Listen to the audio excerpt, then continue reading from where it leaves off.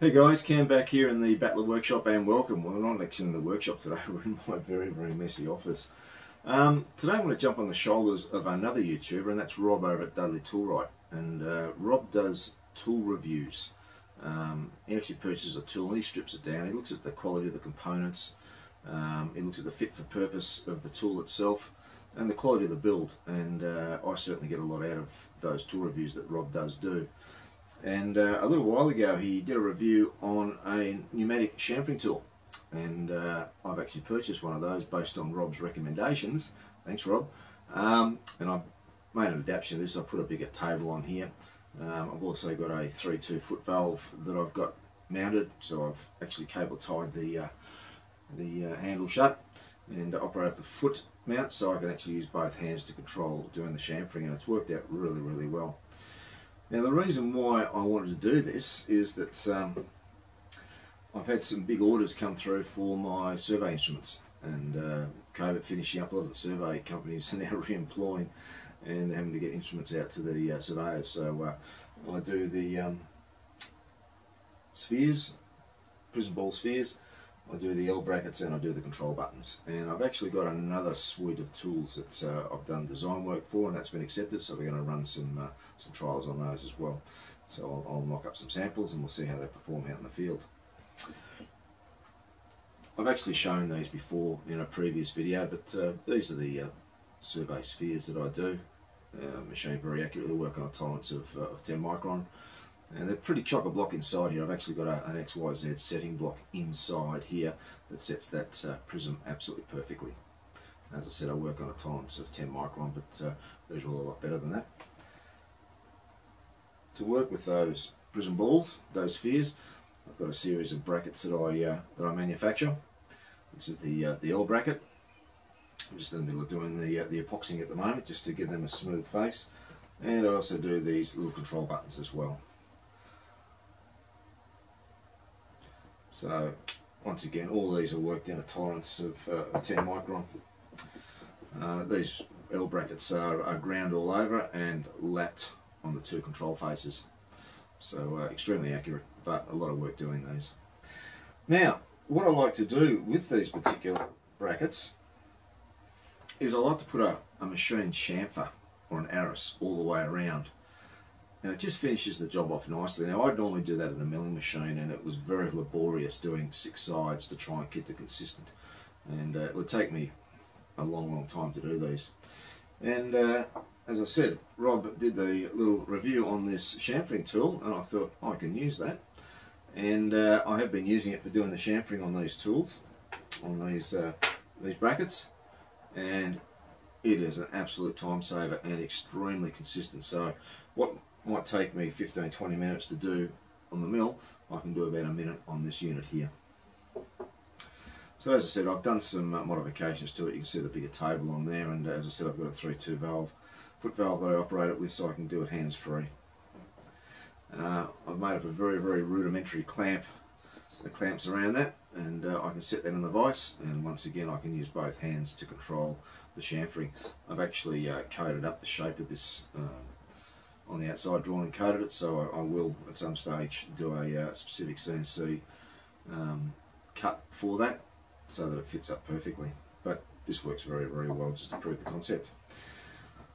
Alright, so I have been very busy in the shop. I haven't had much of a hiatus. It's been very consistent for this, and as well as that I'm also building my Foundry Shed at the back of my workshop here as well. So we might go out and have a quick look at where that's at. I was going to bulldoze the 3 brick walls that I had remaining when I gutted out the old shed that was there to put this shed up. But I've looked at the cost for putting a new slab down and a whole new building up, and I've decided that I'm going to keep those 3 walls in play and work with those. Unfortunately, the shed has got quite a lean. It's dropped around about 60mm at the back, same as what this shed did. The idea is that I'll straighten everything up, hide the brickwork with blue board, so that you can't actually see that it is leaning over quite a bit.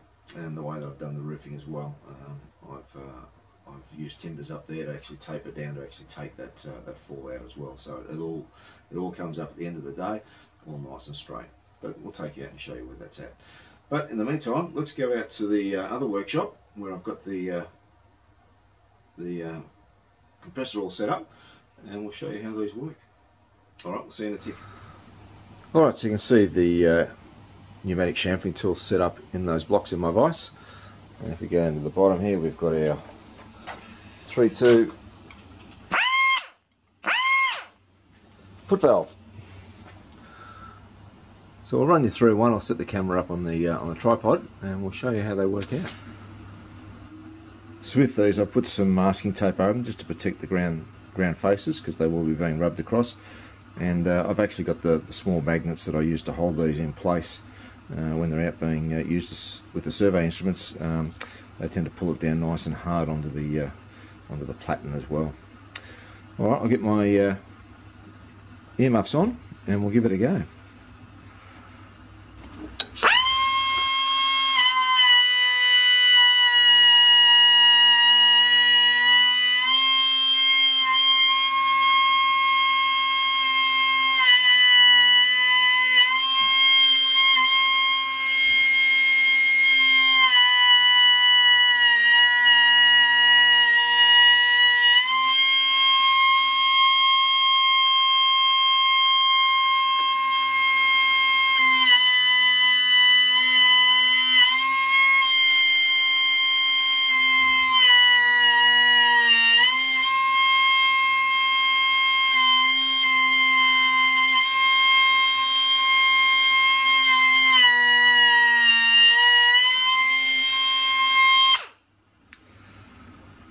And that's it done.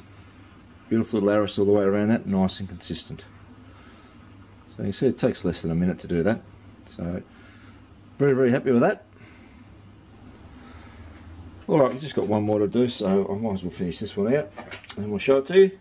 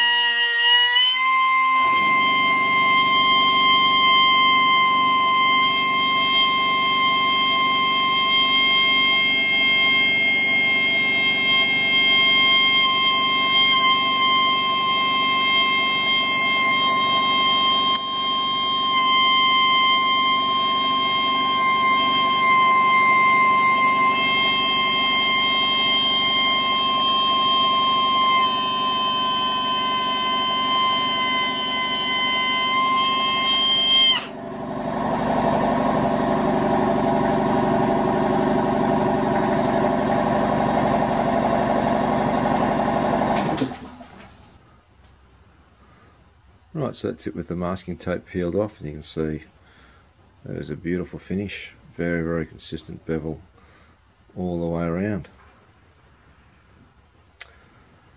Alright, I'm going to finish off epoxying these out.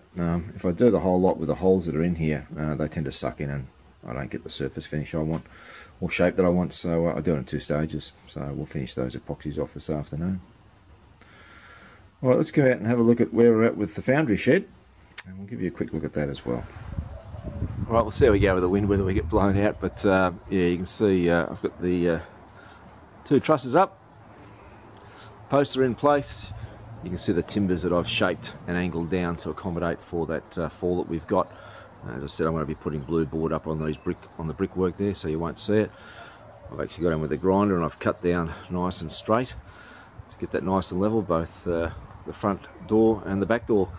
And it's just going to have roller doors on the top. So we've got the purlins to go on next, fascias to go up, and then the roofing to go on. Inside here, I'm not going to pour a slab, I'm going to level that up with recycled concrete, pack that down. I'm going to put 500 by 500 mil square cement blocks down all over the floor. rather than putting a concrete slab down. But as I said, I was going to knock the 3 walls down and then pour another slab and put up a specific building here, but let's look at the costing and what I'm going to use it for. It just wasn't, just didn't add up. So this will be a fairly cheap option to get this done, but it's coming along really nicely, and we'll see how that goes as we go along. Okay, so that's a bit of a rundown on what's been happening in the shop. Yeah, it's been very busy, and I also work full time as well, so putting some long hours into the workshop here, getting those survey instruments out, and then in between time trying to move the Foundry Shed along at the same time as well, and get that up and get back into some casting. So it has been a long time between drinks since I put a video out. I think the last one I put out was for my 5,000 subscriber giveaway, so it has been a while. Anyway, thanks for looking in, and keep an eye on what's happening, because there is some more stuff coming out. I do have a video planned for that little chamfering tool, the platen or the plate that I made up for that, and some of the mods that I did on that, so keep an eye out for that one. Alright guys, we'll see you soon.